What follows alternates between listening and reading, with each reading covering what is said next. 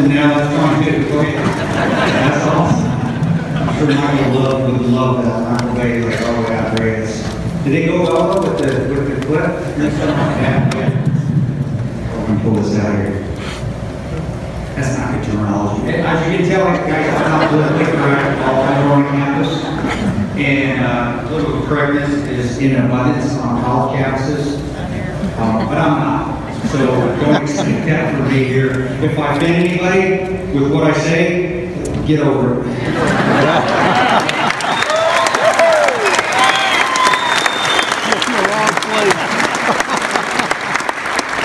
What I'm going to do... Wow. Joe's still on? Is that him? What's going on, dude? You good? I'm just calling you out, dude. Well, again, my name is Kris. I was with the global response staff. I know Tim said services. I don't know why he said that, and they kept it in that little feature. Global response staff is what we're called. I worked with the CIA prior to Benghazi for 7 years. Before that, I was a contractor for 3. Before that, I was a ranger with the 7th Ranger Regiment, and with as an officer with ODA, Operational Attachment Alpha 993 Special Forces team. So myself, and I know this is, you guys want to know about Glenn a little bit as well. I served with Glenn with the agency. I worked with him in Tripoli before Benghazi. And just give you a background on Glenn before we started, and then Glenn actually, for a Navy SEAL, he actually prepared a lot. He actually went through academics. He actually took planning seriously. Yeah, I did have that planning cell. Don't worry, I'll give Marines a lot more crap than Navy SEALs. They can't get out sense of humor. SEALs think that's sense of humor. But no, Glenn was, when I worked with him in Tripoli, he was one of the guys that actually got along with very well. Because you get a lot of guys that do overplan, they're too meticulous when you don't need to be. And he believed in the adage of keep it simple. I'll say stupid, but a lot, especially the ROTC guys that I'm talking about, keep the KISS principle. So we would actually, in Tripoli, the guys were doing operations, the guys were going over their contingency plans for communications, which you want to have 3 lines of communication. Radios, phones, and whatever else, smoke signals, if that's all we have. We had guys on our team that would make 9 or 10, and we would just sit in England, we'd just sit there and watch the show called Black Dynamite. I don't know if you guys have ever seen the movie before. It's a great movie. And we would just make fun of people. So Glenn was like that. Glenn was the type of guy that used his common sense, was also somebody that was obviously willing to sacrifice himself because he was a medic. He was our 18 Delta, one of them. And he was also smart enough to know that when planning was, you needed to put that aside, there was time to take action. And what he did, and I'll probably say it again, he actually, with the team there in Tripoli, they commandeered an oil executive's plane. Commandeered his paid money. They chartered a plane. It wasn't a Libyan, it wasn't a U.S. plane. They actually went and chartered a plane to fly to Benghazi that night at midnight. Why that is important and why that's heroic is because if he didn't do that, Oz and Dave Lubin, who were here by mortars that night, would not be alive. They would have let out. But I'll get into that a little more detail. Anyway, I'm going to take about an hour and 15 minutes of your time. If you have to get up and use the bathroom, go. It's not a problem. If you want to get up and just walk out, that's fine. It doesn't bother me. In fact, you'll see me, I kind of lose it a little bit. I go out and I'm not really here, so I'm not really paying attention to what y'all are doing. That's not that meeting. I just don't think it is. I'm going to touch on what took place through my eyes. I'm going to skip a little bit because it's hard for me to get 13 hours into an hour. I'm going to try to hit main points. I'm not going to get political. There's no reason to. Now, there's going to be some names mentioned in here that are politicians, but it's not political because I'm telling you the truth. I'm not telling you which side to go. I don't really care which side you start on. It makes no difference to me. Because when combat comes around and battles start going, it doesn't matter if you're Republican, it doesn't matter if you're Democrat, it doesn't matter if you're black, white, yellow, red, green. When bullets start flying, you guys are on the same team. And believe me, I know that's true because I've been done it. We'll just get started.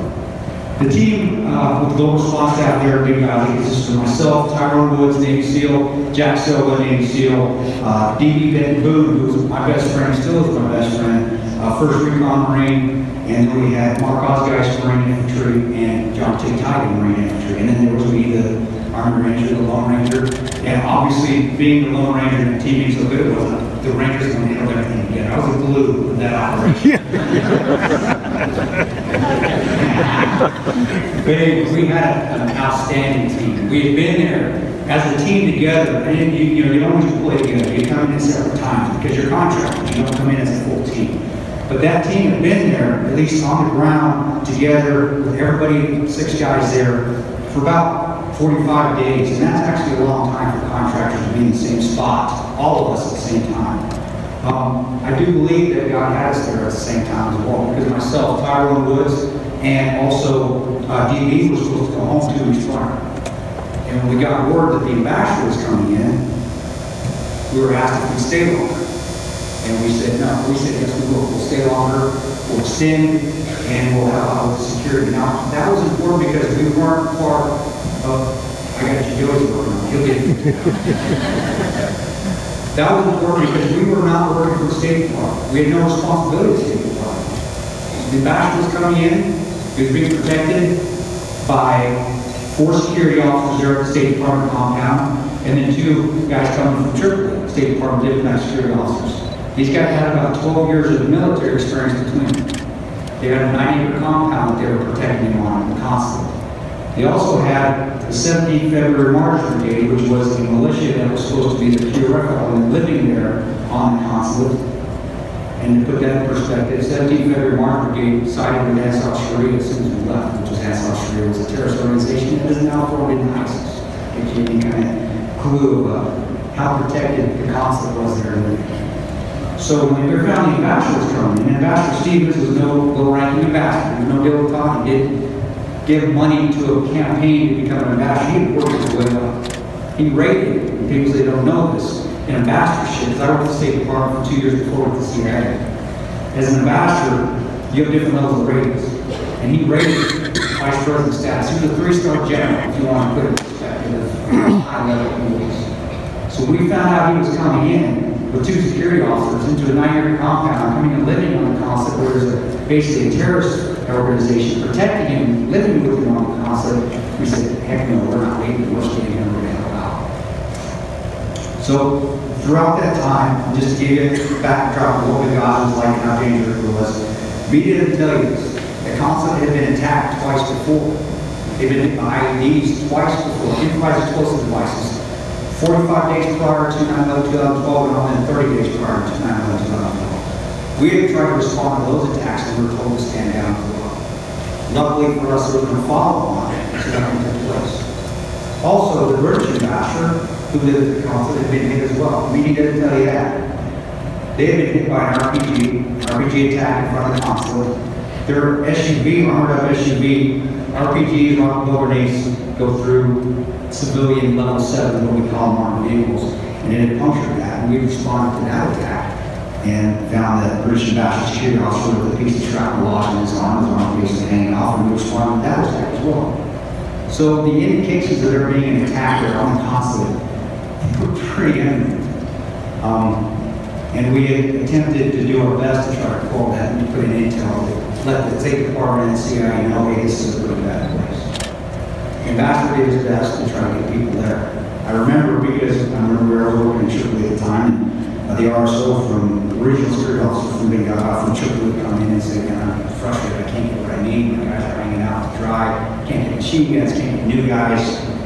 And so we just knew that something bad was going to happen. Well, as the time goes on, we get to 9/11/2012. The teams are doing their operations. We do low profile operations. It means we go out in 2-man teams, we even may go out by ourselves. We know the city's better than locals, we pride ourselves on that. The learning curve is within a week or 2, you've got to know the city better than locals. And it's awesome, because you get to go out and you get to mingle with all the locals.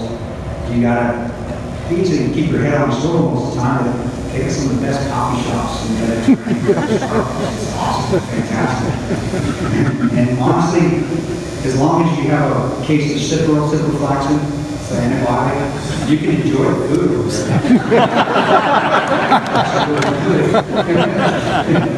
You know, they don't really have any health code standards there, so you just try to worry if the guys watch. And that's a whole other speech. Part of the presentation. Anyway, so we're throughout the time there, you know, places carry a day, 9, 11, 12 guys are doing their operations. Myself and Boone are on keel for graduates. So we're on standby, 2 of us all day on standby, monitoring our teams going out. Now, what people don't realize in these Middle Eastern countries, those of y'all that have worked in the Middle East or Africa, realize that things that we take for granted here can cost you your life overseas. A flat tire can cost you life. As you get stopped, you're trying to change a flat tire, bad guys know where you're at, they're calling their friends. And while you're changing that flat tire, and now your knee drops up, blows up, kills you, or they do a driver. So we got 2 guys on killer, myself and Boone, who are on standby making sure that if anything happens in town, whether it be a flat tire, a car wreck, or an attack, that we can get out the gate and help out. We're also monitoring all the radio traffic, and we're also watching Al Jazeera. Al Jazeera sometimes gets information quicker than CIS. So all you on the intel side, remember that, okay? Remember that, and sometimes you gotta be able to get in there and blend and get it with the local and get human intelligence, because the news agencies, especially the Middle Eastern news, are getting information quicker than we were. That's a problem. Well, we're watching Al Jazeera. We're also watching Battleship. You all see Battleship? The Approach movie? The greatest movie ever made. Actually, I think it's a good old movie we had, so I watched it like 80 times. So we're watching Battleship, Al Jazeera, we're monitoring radio traffic. We're on a map board, so we're picking when there's any threats. So let's say there's a protest going on in town, we know about it. Hey guys, there's a protest in this area of Seattle. Let's say there's a mass gathering. We're knowing about it, so we're putting it on the map board. Let's say there's a video that might spur a protest or cause a mass gathering. We're going to know about it. So we're going to put it on the board and say, guys, this area is hot, stay out. Hey, you know what, Chief? There's a video that's going to spur these people up and get them going. We need to stay out of the city. No, it's not like that going on in Benghazi. It's quiet. Yeah, there's people shooting their machine guns in the air. That's just how it goes. Everybody they shoot their machine guns in the air. Get their coffee on time, shoot their machine guns. Get a red light, they shoot their machine guns in the air. If the red light tracks are working, machine guns, you get what I'm saying. It's commonplace over there for people to have guns to shoot. But as far as there being a threat that day, in particular, due to some video, or there were any protests or mass gatherings in the city that day, there were none. And I've been through those. They're scary as well. You don't get caught in protests or mass gatherings. They will pull your arms right out of your sockets. But it was quiet that whole day. Now, at 9 o'clock at night, 9 p.m., I hear Ty and John coming back from doing an operation. They're doing a little reconnaissance working back. They're going to go the next day. And it's 9 p.m. I left 2012. And I hear him come across the radio, they're calling David, State Department officer. Ty goes, Dave, we're going to come check on you. We would do that periodically. Like I said, the consulate was 9 acres, it was huge. It was a resort, it was not defensive at all. There's a scene in the movie, you know, 13 hours, and you see Pablo Schreiber, who plays me in the movie, he plays Tom in the movie, and by far is the best actor in the movie. Anyway, you see Pablo on a diving board, he's got the Copenhagen in, he's tearing the cup, he's going, guys, any big element attacks this, you guys are all going to have to die. That wasn't dramatized. I said that verbatim. And I remember seeing Scott's eyes, Scott Wood, the State Department officer, just go, man, it's like, and I remember thinking, oh, I think I shouldn't have said that. And I remember coming back and saying, you know what, guys, if you ever need us, and we gave it radio. So we would make sure from time to time if we were out, that we would stop and check on. So that's what Ty was doing. He's saying, Dave, I'm going to come by the consulate meeting today if he wants to stop by. Dave comes up across the radio, so I'm in the radio traffic, and he goes, Ty, we're good, and Josh is going to be at 1. 9 p.m., 9/11/2012, Ty and John are driving in front of the consulate. It's quiet. And Dave tells them it's quiet. Go home. They drive in the consulate, the annex. We're at the annex. We're 3/4 mile away from the consulate to get a perspective of how close we were. It's a whole different facility. They drive into our facility annex. I put his keys in, I say, what's going on? I said, Ty's quiet, everything's good. Okay, good. Oz is going out. And Oz is going out on an operation. And one of our jobs as a security officer is sometimes we have to act as a boyfriend or a husband for a female case officer. So I remember Oz was going out, and I smiled at Oz because I don't think, I'm sorry, you got to go out with this girl, because she's getting out. To put this in perspective, I think this is funny. All right, now, people have seen the movie, you see women all over our base at the annex. There was a woman. That was her. She was spicy, yes. And I remember smiling at Oz because Oz drew the short straw and take her out on the date. We haven't seen women in 3 months. She's the only woman on the base, and we're fighting to not go out there. That puts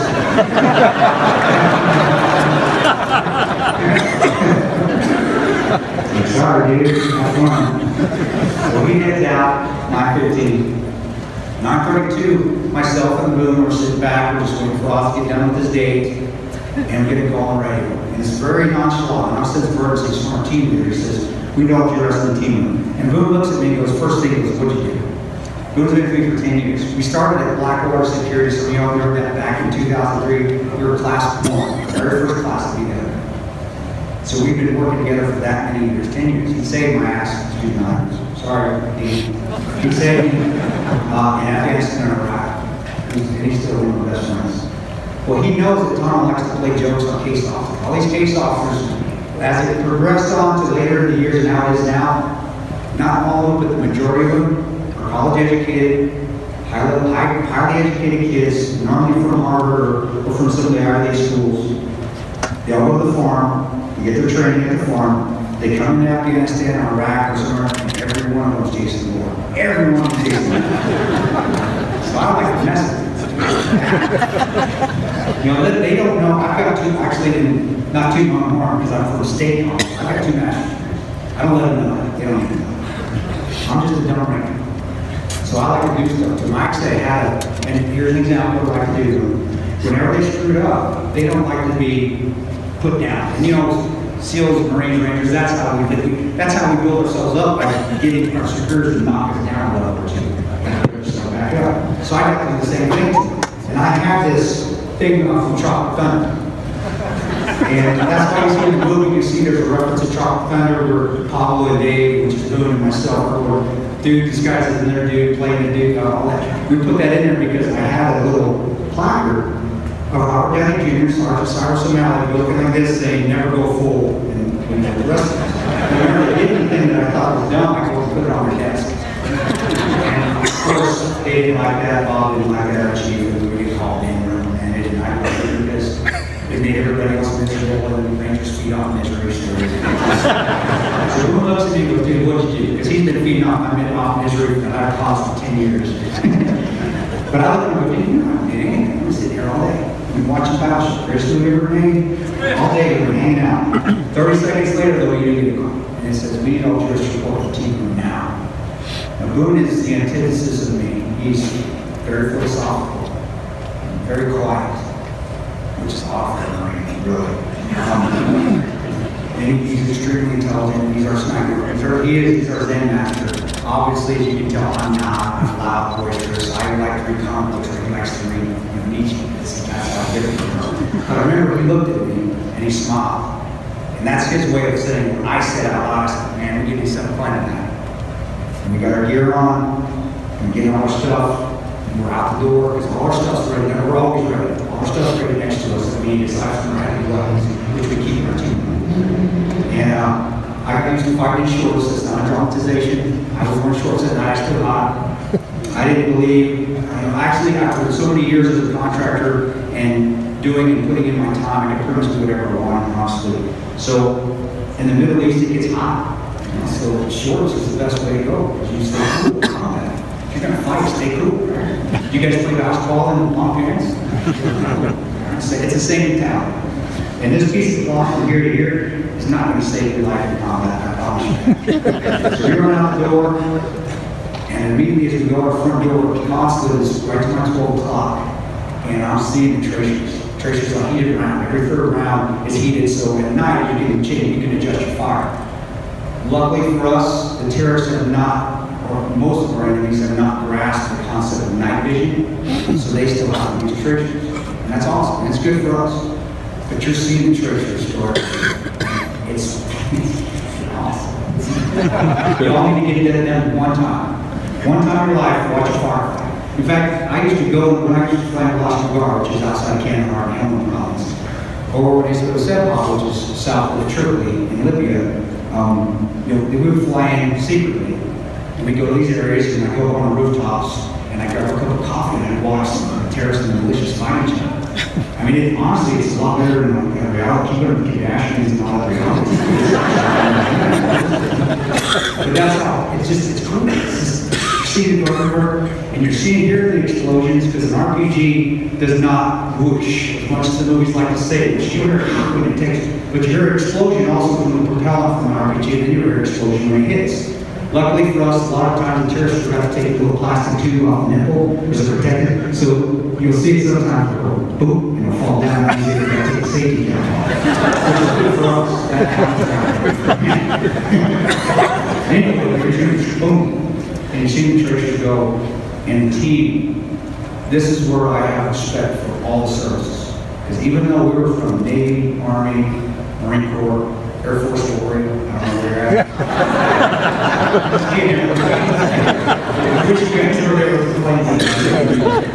Anyway, the team, nothing needs to be said. When I do speeches to corporations about leadership, I said sometimes leadership means not saying anything at all. Relying on your team to do right. Everybody has a job, and everybody's doing it. None of us are barking at each other. We're all over in our 40s, except for Tate, he's 39. All of us have been NCOs or officers or both in the military. And the team and everybody's doing their job. It's like a symphony. And it's awesome. And within 5 minutes, we're ready to go. And I remember seeing Ty. Ty looks at me, and I look at him. He's driving the sedan. He's got a Tate jacket in the sedan. I'm driving the SUV with me and boom. And I got my gear on. I got my machine gun. I got my rifle. I got all my stuff. My pockets are full. My cargo pockets are full. Magazines, armors on. I got tons of stuff. And he goes like this to me. He's ready to go. Back and I walk up, our chief of base Bob standing here, our team leader, who's a staffer, who has no military experience, but he's in charge of us. Chief's there, team leader's there, I go up and we're ready to go. It's 9:37. I know because I looked at my watch. 9:37. We're ready to go.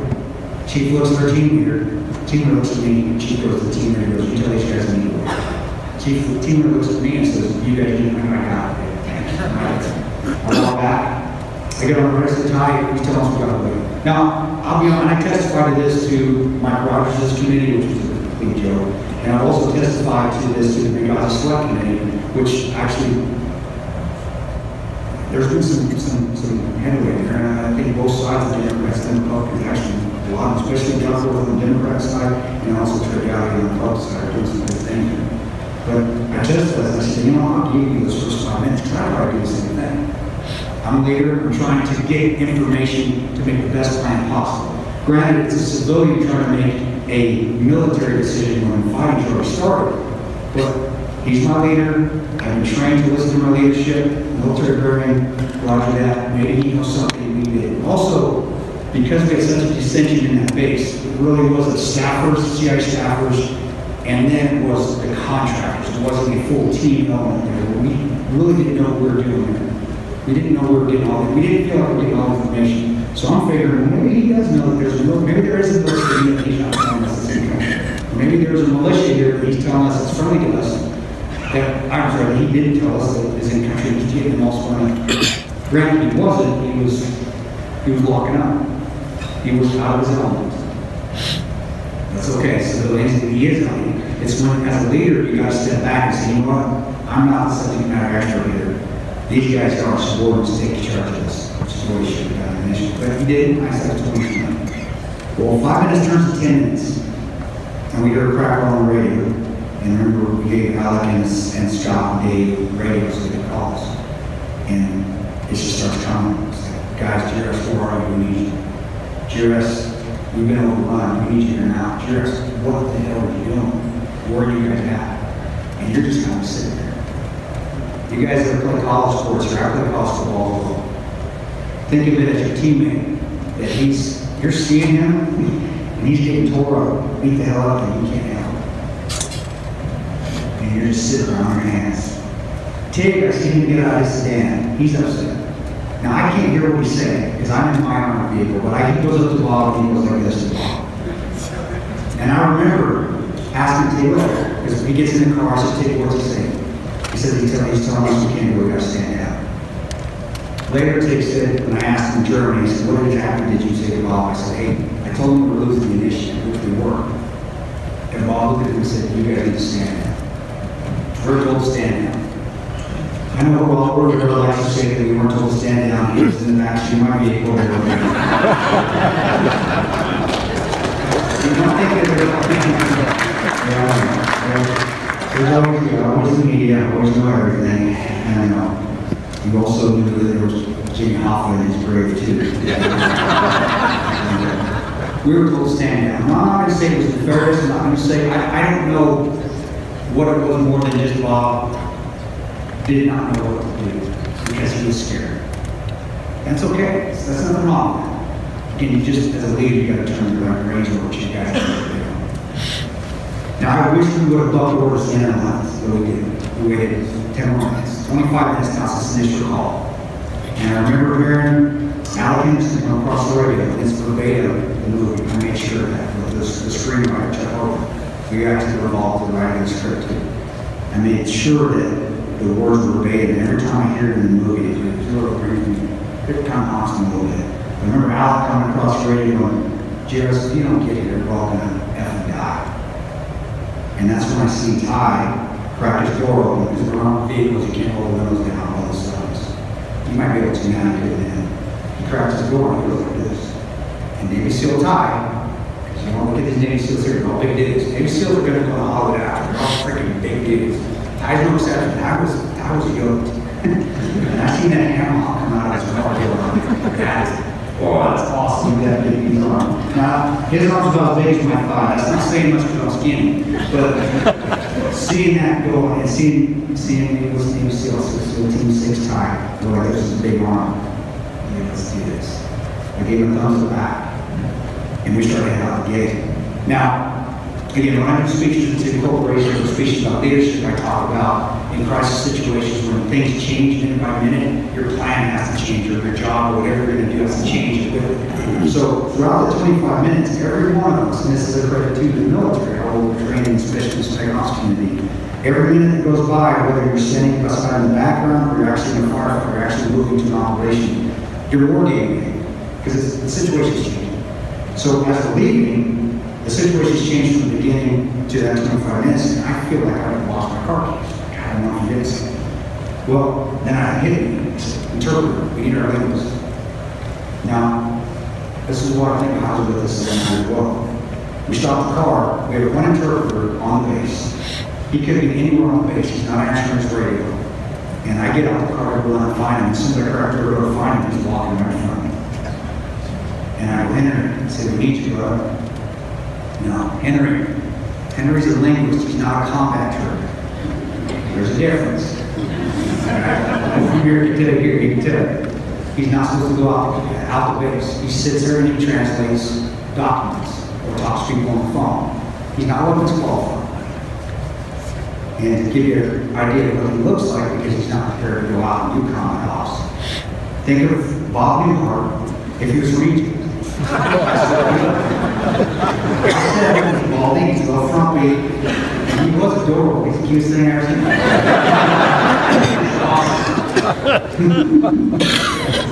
Well, I go up to Henry and I say, dude, we need you. He goes, Tom, I'm not weapons qualified. Exactly what you look. Exactly. I pulled my pistol, I gave it to him, I said, you are not looking your stuff. And he took my pistol, he ran into the building scene. Now, I'll be honest, when he first did that and ran off, I'm thinking, lost my pistol. But he came back in 30 seconds and he's not a weapons guy. He doesn't have his own armor even, not his own helmet. So he's got something else to tell him on. It is on backwards. His armor actually looks better in the movie when in real life it was too big. So when he's coming out, he looks like a turtle. And he's looking at Tom, he looked like the cutest turtle I've ever seen. You know, I was more motivated than anything then because this guy, not trained for this. He's not supposed to go out. I got all the Jason Bournes running on the base with their heads cut off. They're freaking out. This guy kept it together. When it got here, even though it was all backwards and it wasn't fitting right, he got it fixed. And he said, I'm coming with you. Well, this is dedicated veterans. And we were all engaged. Now, I'll skip around a little bit because, like I said, I got to condense 13 hours into this. We drive there. We go through the back alleyway, which we need to get there. We go on a road called Gunfire. And as we're getting there close, we start seeing a militia. And we don't know who they are. We don't know if they're friendly to us at all. And they're not doing anything. It looks like cats running around with people throwing firecrackers at them, and they're just running around jumping. There's one guy that has a balaclava, a ski mask. He's carrying a PKM, which is it's an Easter block M60. It's a belt-fed machine gun. And he's going around the corner of the road that we need to make a right to go to the front of the consulates, which is 400 meters away still. He's turning around, and he comes back, he comes around the corner, and he's shooting. He's the only one that's firing back. So we're thinking, well, they must be taking fire. And so we park, stop. I go to him and see to figure this out and find out command what's going on. He goes to our team leader, they go out and do their thing. We hop out of the car. As soon as we hop out of the car, we start going to that turn when we're supposed to drive our car down, and we didn't tell you this. We start hearing snaps, snap, snap, snap, snap, snap. And what that is, some of y'all know what that is. It's, if you ever heard of whipcrack, snap, snap, snap. It's when a high velocity round goes by your head, it breaks a sound. It's freaking awesome. Y'all can hit that once too. That's on your bucket list number 2. Right? If you got 3 days still to go to school here, one of them I'm sure will be willing to shoot at your hand. And they want to get you with good shots. And about the Air Force putting the seals off.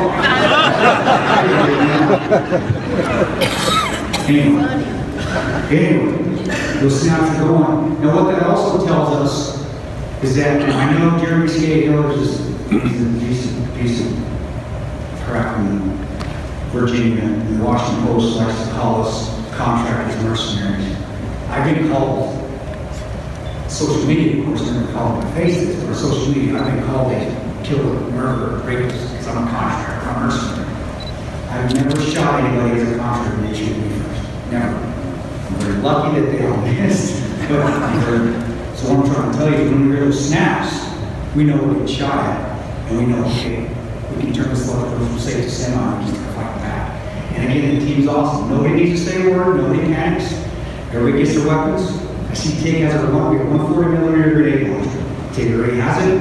Aaron cracked the breech, put a golden egg in there, 40mm grenade.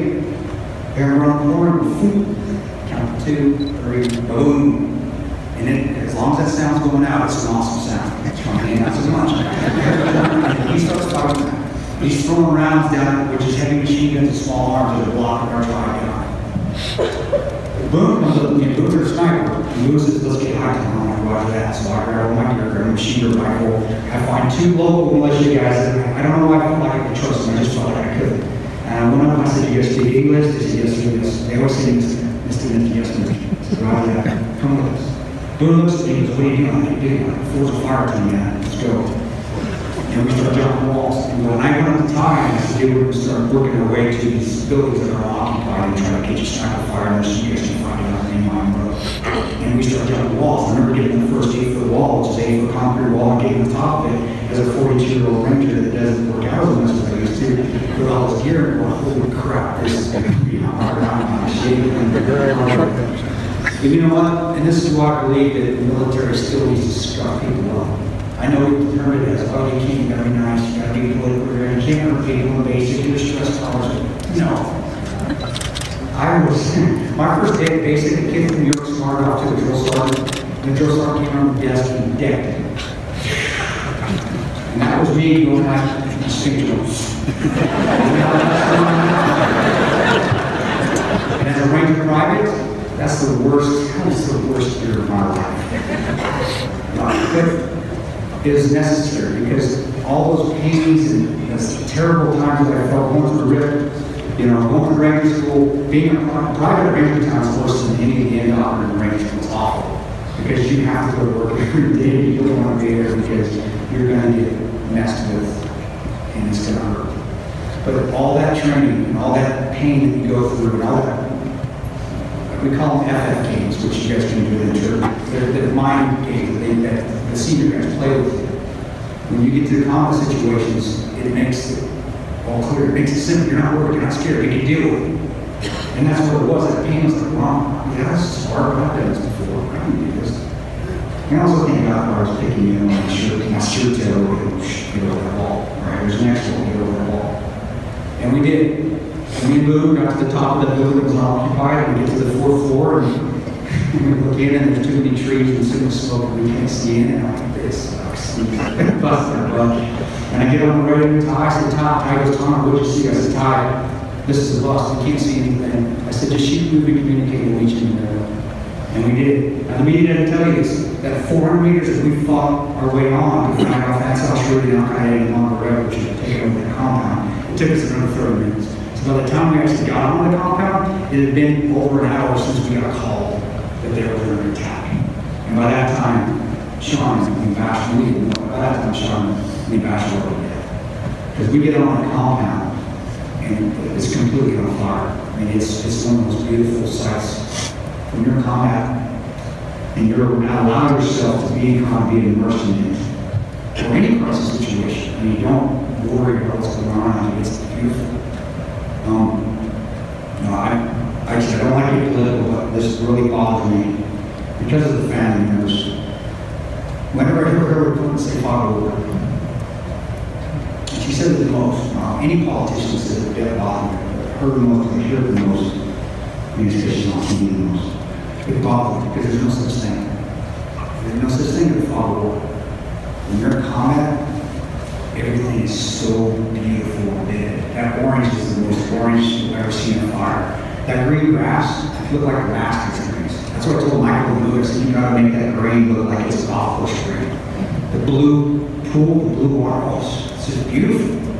Because you're allowing yourself to be there. There's no such thing as a father. So if there's any politicians in here, don't say this anymore. Run on the stage, still Scott coming to the tack down. Scott, don't say that. There's no such thing. Fog wars, what politicians say, and what people that are in combat, they hit the foxholes. If you've been in it, there's no such thing.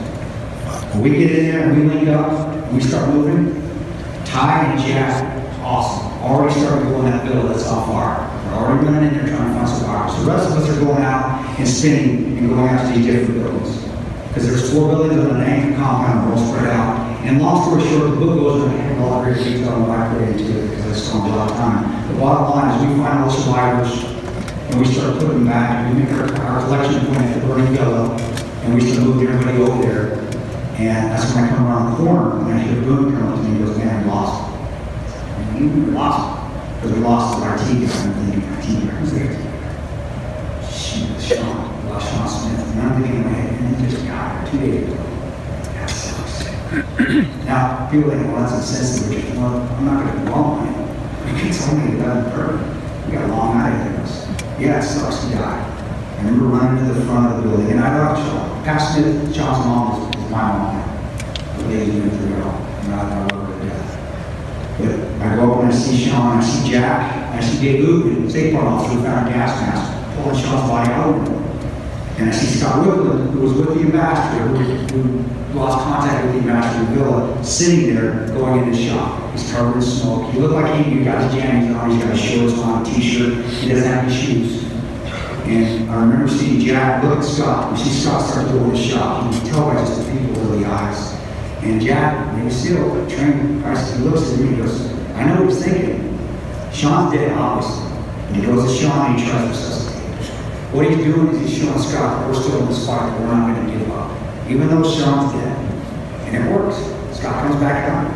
And Jack goes up to him and goes, "You're lost, Scott, get your head back in the game, we're still in this fight." And we get Scott, we get Sean's body. We put Sean's body in the back of our SUV that our team leader drove up after we recorded the compound.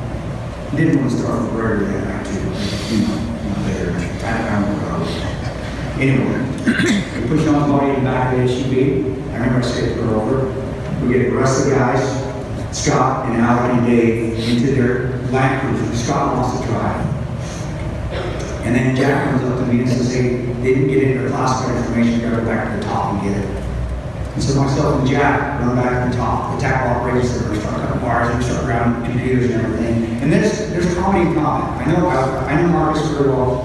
I like him. I know Teddy very well, because Kyle's wife. Most Survivor and Sniper are great movies. What they miss though is there's a lot of comedy and combat. That's why you see the one-liners in our movie, they're not dramatized. We say, oh, it's funny. So I was running back, myself and Jack, we go to the top, we cut Mars, we're grabbing all the electronic media that we can find, all the computers, all the hard drives, we're running back. I'm Mexican.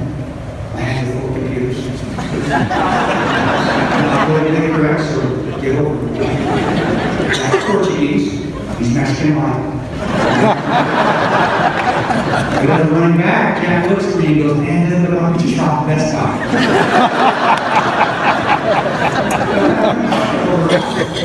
This is saying it's how we deal with stress. And it was fun. And I wanted to say something back, but I couldn't because I always felt laughing. It was so fun. Well, we get to the Land Cruiser, we throw all the class of information there. Jack and Ty go up to Scott, who really shouldn't be driving, but he wants to drive out there. And they tell Scott, when you leave this compound, make sure you go left, not right. That's how Sharia has a safe house 200 meters from the constant. He didn't tell you that either. Adam Benghazi, I think, reported on that once. He's a correspondent for Fox for a long time. And so Sharia has a safe house 200 meters. The constant was built next to a terrorist safe house. So, that's why we tell Scott, when you go out, make sure you go left, not right. When we say that, there's a big explosion on the backside of the villa. I see a guy running by me. Now, about this time, there's people all over the constant. There's Libyans everywhere. Middle East people, we fight in the Middle East and North Africa. People don't go in firefights and come on the exit and look. It's like us in Nebraska and Omaha now. And when the tornado sirens go off, we don't go hide in our basements, we go look to see where the tornado is.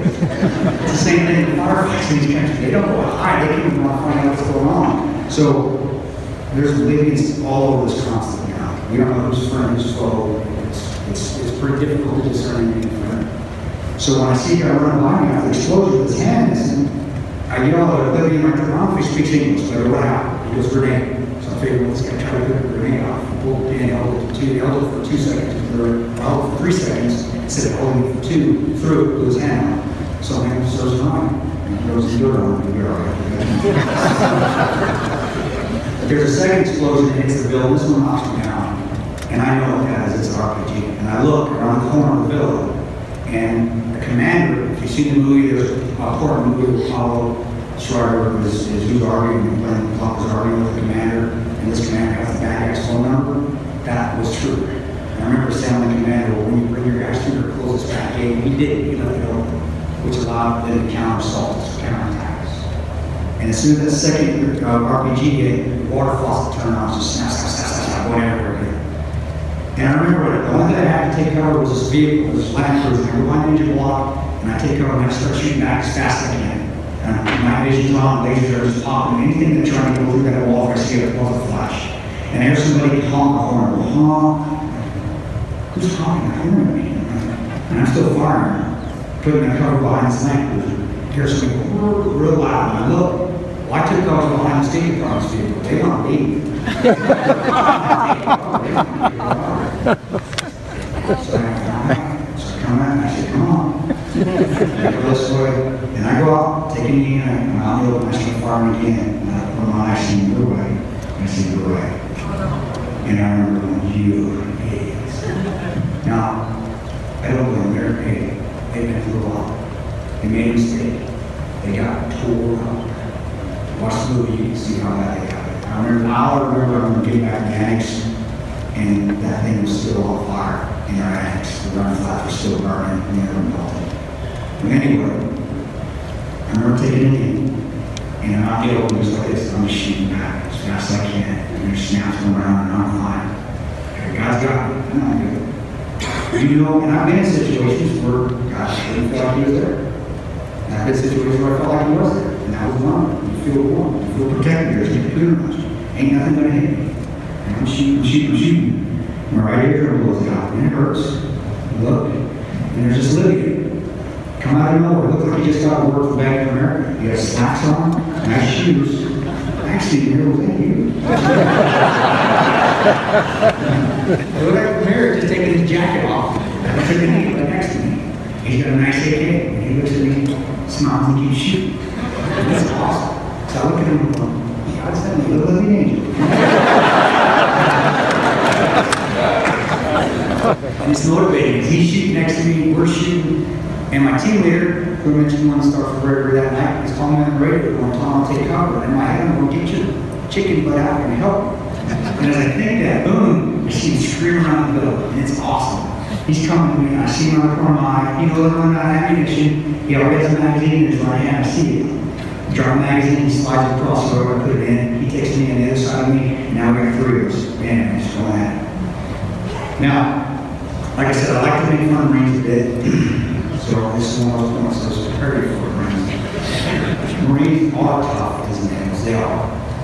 They are some of the bravest people I've ever been around. And they will put their heads to the brick wall and tell them a lot of them can't. This is where I get to the next step though. Sometimes I think those brain synapses aren't always firing. As I'm shooting, and I see a muzzle flash on top of the villa. The villa that's on fire. It's burning on fire. And it's Tig. Tig climbed up on the villa to get a better vantage point. To start shooting down. And it's appropriate. That's self-service, that's sacrifice. He doesn't care about his state. He wants to make sure everybody else is okay. That's how we should always be. Sacrifice yourself for others. That's what he's willing to do. And that motivated me to this is so bad, this is bad. I love this bang, or I'll shoot. And eventually an RPG gun comes around the corner of that lower black back gauge many times. And we see all the lasers and nail falls back. RPG 2 falls back. And it's the strangest thing. It's just sometimes it's combat's where sometimes you hit a guy and it'll intensify the fighting, and sometimes you hit the right guy and it'll stop. And that's what happened. He went down, 2 fell, water faucet turned off, all the snaps stopped. Roger that. We get word that we do an ISR, a drone now. We get word that there are 40 people massing for a counter assault we need back to the annex. The only problem was we hadn't found any bathroom. This is hard for me to deal with to this day. Ranger Crew Fifth Stance, a part of it is generally falling on my falling hands in the enemy. We didn't know he was there. Granted, we looked. It was hard to get something out of that building. Very, very hard. But we left him. He wasn't there. He was found at 1 o'clock in the morning by the locals they lived in. It's an obstacle. It's the first thing that I'll deal with for the rest of my life, but I can't. I'm trying to do it. When we get back to the annex, it's midnight. We get word that Glenn Dory and his team are trying to get to us from Tripoli. We get word that Glenn and his team is, this is awesome. We have no U.S. assets. No U.S. air support is anywhere in the country. So Glenn was trying to get a charter plane. He's trying to charter a oil executive's plane, a private plane, to get to us. And bring his team with 2 Delta Force operators. Well, we get up on the annex, we get up on our roofs, our fighting positions, and we know that we're going to get attacked again. Now, long story short, I see people massing on the east side of the compound, and they're moving towards us, they're moving. And I keep getting word on the radar, I keep calling our chief saying, we're expecting any friends, we're expecting any friends. I keep getting word from the chief, I don't think so. Now, here's the problem overseas when you're fighting overseas. Not only do you have to worry about bad guys shooting you, this is what people are up against overseas, and this is what the RTC guys need to know. You also have to worry about if you shoot a guy that you think is an enemy, and maybe the local governor somebody says he's not, you have to worry about going to jail. So Ty's on the radio going, don't shoot the wrong guy. You gotta make sure that they're not friends, or we're gonna go to jail. It's tough. It's kind of handcuffs you and calm down. Well, I remember DVB Boom says, I see an AK. When he says he sees an AK, you see a physical defense.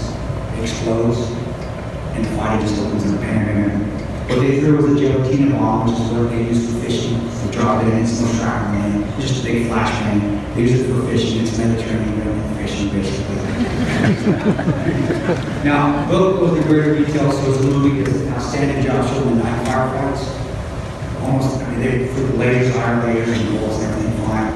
And there was about 10 guys, and I'll just keep it short to fight them off. It's a beautiful thing seeing the terrorists go down. You know what? God, it takes us maybe 10 minutes.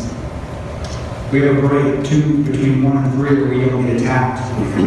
We hear that Glenn's team is actually, by 1 o'clock, is actually at the airfield, but they're having a problem. They can't get to us. Because we don't have a militia to help them escort them there. So they're trying to find a way to get to us. We also have some moments of reflection. One of mine is from a prayer Bible that I have. And it says, bathroom is, if I die on this battlefield today, may I die peacefully. Now, what that means, and I said, I think it means, and what God's telling me is that if I'm in a position where I wasn't in Benghazi, that's what I'm supposed to be. And if I die on this battlefield, then that's what's supposed to happen. It's not meaning that you have to give up. What I tell people, especially groups like this or any other groups to talk about leadership, is sometimes you get a little control. You can't control everything. You gotta let God have control of the situation. Doesn't mean you quit fighting or you quit working hard. It just means you let go. And when I started doing that, I was able to fight that. So when 3 o'clock comes around, we start getting people masked on us again. Control's gone. I let God say, hey, these people are supposed to be attacking us. And we start getting people way after way, people coming at us.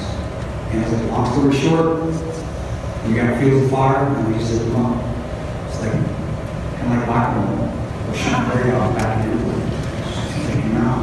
It's not insensitive. These guys are trying to attack us. We got 30-some people that we're trying to protect, which we did say that. He didn't tell you that either. I didn't tell you much. 36. And we're taking out terrorists that are trying to get over our gates. Well, we do that. A couple more hours go by. Glenn's on his way. Finally, we get to the militia called Living Shield Housing. That's where we're at.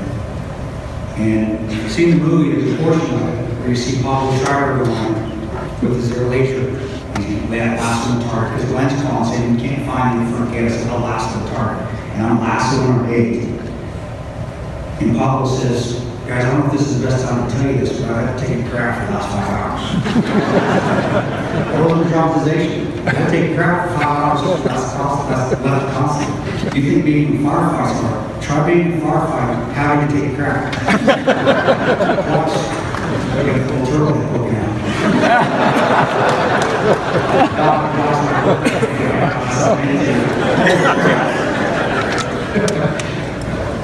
Well, I remember Glenn T gets in, and Glenn is the only one that goes up to the roof to help some of our positions. Every other guy, including the Delta guys, go to the sea.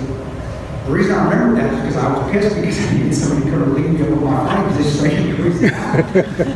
Glenn goes up to Philistine with Ty. He goes up with Jack, Ty, Oz, and David. Boo goes up and he says, go use it. That's why shorts is important in combat. I think we're trying to travel about 30 seconds to get to my fighting position. I get in my fighting position, and I hear and my hearing is gone. Boone actually had shot this ear out. This ear shot out when I was living in Angel. And I remember thinking, it sounded like somebody stepped on a bag of cheese. And I don't know what words sound like, but my hearing is gone. And I remember thinking, what was that? What was that? Did you guys hear that? And for some reason, it clicked in my head, it was mortars. And I get over here, mortars. And it says, hey, the third mortar hits the backside of the sea. And I see Ty open up. He's got a machine and he just holds it down. We're still early morning, nautical twilight, so we still got our nods on. And it's beautiful. And when you're seeing that laser, it goes cyclic on the machine, it looks like a laser. And I see Glenn start shooting. And I see Oz start shooting. I see Dave start shooting. They were trying to counterattack us from a different area. And I turn around, and they're at my 12 o'clock, 40 meters, that's about 30 meters away from where their building's at. Probably right back in the middle of the stairs. And I can't see the bad guys, but I'm saying, I'm going to shoot over their heads to keep the snaps going.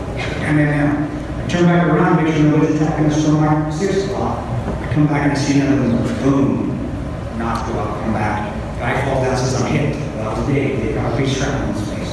Dave's still talking, he's still breathing. Self-aid, treat yourself. Glenn, Ty, and Oz are still fighting. I put 2 more rounds down, look around, come back, and see boom, boom, boom. And my night vision goes up. And it starts to come back, all I see is pixels. And what that is when more of the rockets hit the charges of debris. So the heat's in the charges, it looks like fairies. And I see nobody at all. And I remember thinking, man, they're all dead. And I was walking with them. Just in your head, you go, oh. You don't want to quit. You start to dwell on it. I remember God kicking me in the back of the head and get your gun. I'm turn back up and I'm looking down to the top of the building. And then I see a guy get up on the roof and he starts trying to shoot. And every time he tries to shoot, his rifle falls. It was Oz. Oz had got a piece of shrapnel and straight off his arms, so his arms hanging by a tendon. He doesn't know it. This is how tough Oz never quit, never give up, ever. And he gets up, he tries to get the rifle up. Every time he tries to get it up, he has no support system. So he didn't know. He's in shock. All he's thinking about, I gotta get my gun back in the fire. And I see Tig climb up on the roof, and I see Tig shit Oz down. And as he sits Oz down, Tig is at the bravery himself. He doesn't know if we're getting more. He gets up on the roof, sacrificing himself again. Tig the best of Oz. Who's the bravest of Oz? He gets up on the roof, he sits Oz down, and Oz is in shock, and all he does, and this is what Tig told me when we were in Germany the next day, is he said, Oz just kept playing with his arm. Oz kept going, look at this, look at this.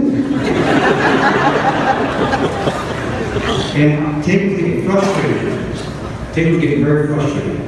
He's like, dude, stop playing with your arm, it hurt, you're making it worse. Tig gets the tourniquet out, puts it on, Oz keeps playing with his arm. I asked Tig, I said, how'd you get him to stop? He goes, I told him if he kept playing with it, he'd go blind. That's not a joke for me. That's a great humor, obviously.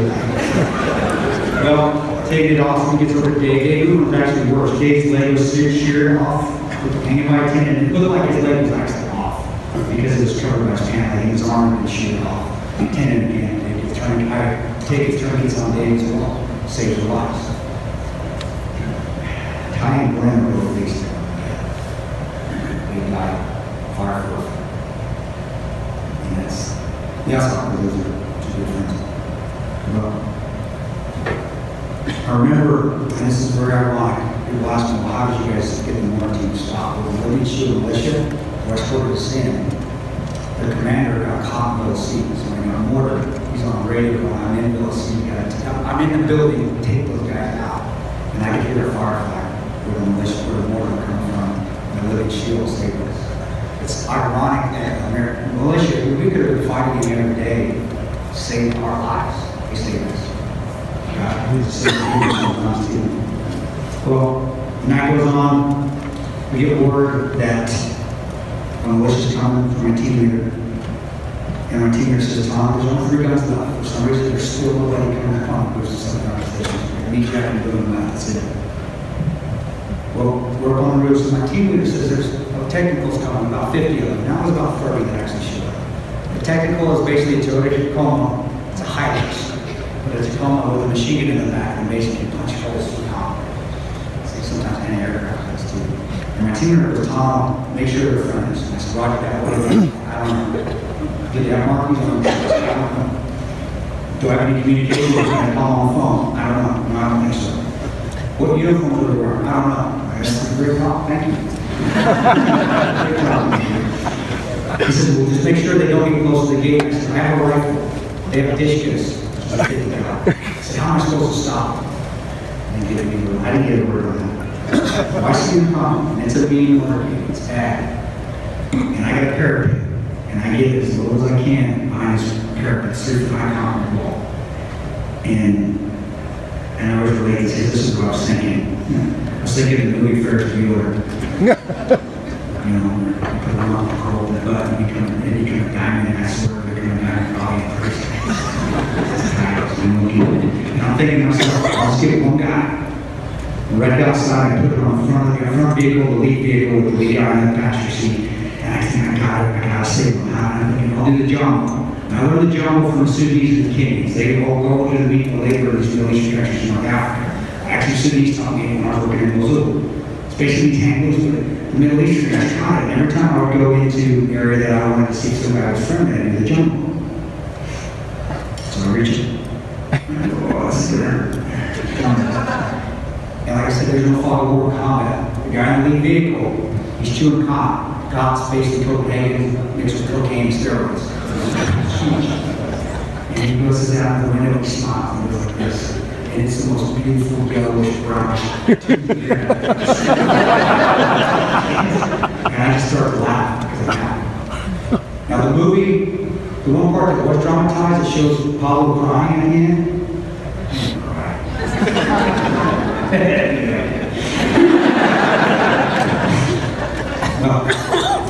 saying on the console, give me 5 more minutes every time during this up here. And I want to tell you this because the family members were told that the bodies are handled with care. Tiny one's bodies are handled with care. I'm telling you this because the families were told by the government. We told the families almost 13 months after what actually happened.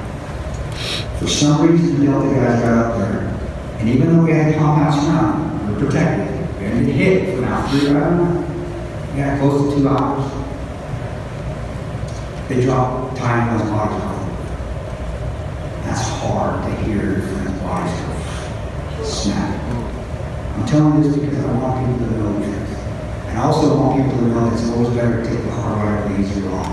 It was so hard for us to tell family members it's not true. They were dropped. And I've been told what happened to their bodies. I'm not going to tell you here because it's the same place, but it wasn't. It's not the way. Well, we picked their bodies up. We put them on a flatbed. We didn't have body bags. We put sheets over them. I remember I set a rubber tie. John set a rubber glove and tie. We drove to the airport. We get to the airport, the charter plane is there. We get all the non-shooters on there. We get all the State Department people on there. Oz, seen too many John Wayne movies. He said this because we're going to try to help him get on the plane. He said he goes, I walked in this country and I walk out. And he did. He got out and he would not let us help. He just, the flight attendants who actually, they were flight attendants on this charter plane, uniforms and everything. They see him, their eyes come out here, they were in the plane. So I'm thinking, we're going to get the pilot, we're going to get somebody to lost. He came out with stacks of towels and he started throwing it down so the office would blow over the plane. I was pretty stinky dirty. But he gets on the plane, we get David went on there, Dave's bleeding out fast. Still bleeding out. He starts to go into shock. All right, he starts doing convulsions. Sorry, because his tourniquet had come loose on his leg, we find him tighten it up because he's losing a ton of blood. As he pulls the door, we hear a pop on the plane. Holy crap, somebody just shot himself. We open the door. Our heating and air guy, who obviously didn't get his weapons training from anybody here at Prescott, dropped his magazine. And instead of sliding the gun to the rear, putting the slide to the rear to kick around out of the chamber, he decided I'll clear by pulling the trigger. And this is going on. I'm looking for candid cameras. Pilot won't leave. He's bleeding out. He's bleeding bad. God with us. We find that line around it lodged in the frame of the chair between his legs. We grab it, pull it out. Plane takes off. We wait. 8:30 comes. The ambassador's body was brought to me. I inspected it. Just so you guys know, he was not desecrated. I looked at it from head to toe to make sure, first of all, make sure there were no IEDs in his body bag, but also to make sure he wasn't desecrated. 9:30 comes, no plane. 10:30 comes, the transport comes, and I'm thinking, finally, American C-130 come to this. Better late than never, Air Force. I look at the tailboat, it's a living flag. I remember going, still no Americans. The taxis, it goes right on lights. It goes about half a mile down, makes a right, turns the signals off. I look at my team leader, country team leader, I go, what's going on here? He said, I don't know. They get in the car with our turret that we had at the airport. They drive down there. I see him talking to the people, the pilot. The pilot pushes through his crew. They get back on the plane. They turn it on. Team leader goes, we got a ride. We get down there. We get on the plane. We fly back to the Tripoli. The plane wasn't for us. Showed up. I know media doesn't like to admit to that. But, and God is looking out for us. Well, we get back to Tripoli, 2 hours to take a shower, fly back to Germany with the State Department guys on. First American airplane I saw was flown by a guy in Aristotle, C-17. We get to Germany, still for 8 hours, we turn the TV on, I see something about a video and protest, and I got him, turn it off. Well, that's basically it. If I can get anything out of people today, it was me speaking. Again, yes, there are some political ramifications because of Benghazi. I'm not going to say there isn't. There is. I don't like the way they're utilized sometimes by the right or the left, but I know it's part of it. I'm in the middle. Well, if I give people, especially students, anything, first of all, and you never quit. You never give up. We're given the opportunity to quit and be okay to quit a lot of times. And we did. And we save life because of it. And sometimes it may cost you a life, it may cost you an injury, or it may cost you your job. It cost us our jobs. We were told we had to resign if we wanted to tell the truth. We did. It's what you should do in your life. You should always give of yourself, especially if it means sacrificing maybe something that you don't love. I did. But really what I want to get out of this, and this is selfish on my part, is I went to Yemen after Benghazi. I took 3 months off, went to Yemen, because I kept seeing the misrepresentation that was going on. I kept feeling that we were being utilized as a tool also for certain politicians. And I also felt like the American people didn't really give a crap about us. It's like, screw this. I'll be honest, I hated this country. I'm out. Yeah, now working in, and now we're just on tours. After 8 months, we signed multiple non-disclosures. We were all sitting in the bar in Texas corner, and I remember Jack, he says, man, that's effed up, because they made us sign a non-disclosure at time blends in the water center. That was very bad. And we decided then that we would vote. And if we voted as a team to do the story and write the book and tell the truth, we would do it. If anybody said no, we'd keep quiet, and we all voted yes. We did the book.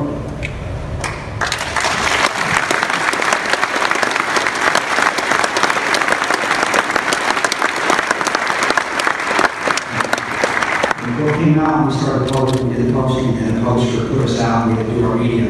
I'm not used to that. Granted, obviously you know now that I am, I'm used to being in front of the crowd. Initially I wasn't, because I was a very secretive person for 15 years. I lived in Nebraska, how much was security needed?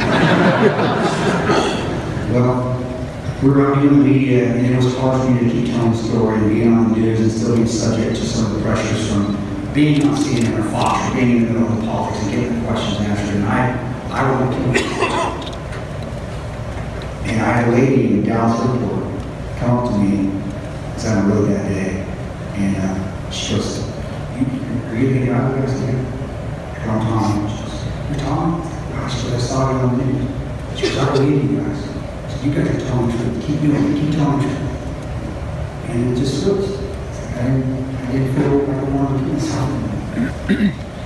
So, what I want people to do to get out of this, first of all, I want to say thank you, because these kind of groups and crowds, I've been speaking out for the last year. My publicist, Judy Williams, since she had a freaking drill sergeant. I think I have to be somewhere else tomorrow. But I need it, and I love it, and I love seeing the support, because I feel like we had any support for all these Americans. Also, if you ever see a veteran, or see anybody that contractor, you just say thanks. Say thank you for your service, because you never know. It's not as hard as you say, well, you might be that one person that saves that person's life, that saves that veteran's life. So, in closing, I just want to say, first of all, thank you again, Rural. Thank you for doing this for Glenn. I can't even hold words. I can't give questions. Glenn gave his life for this country. You guys doing this in scholarship, honoring him, especially in the education for the college school, is an outstanding show of support for contractors, Glenn, Navy SEALs, to all of us that were also overseas. So thank you for that. And also, God bless you all, and thank you all for having this put on me for a while.